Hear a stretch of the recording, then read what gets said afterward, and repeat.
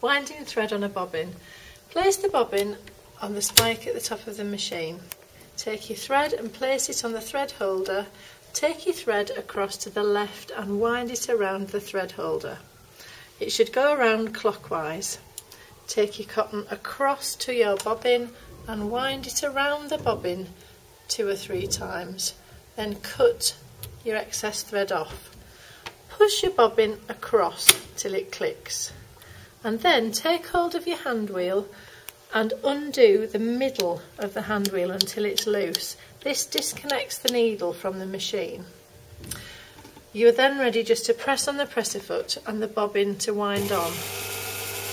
Press gently so that the cotton winds onto the bobbin in an even manner. Keep doing this until you have enough cotton.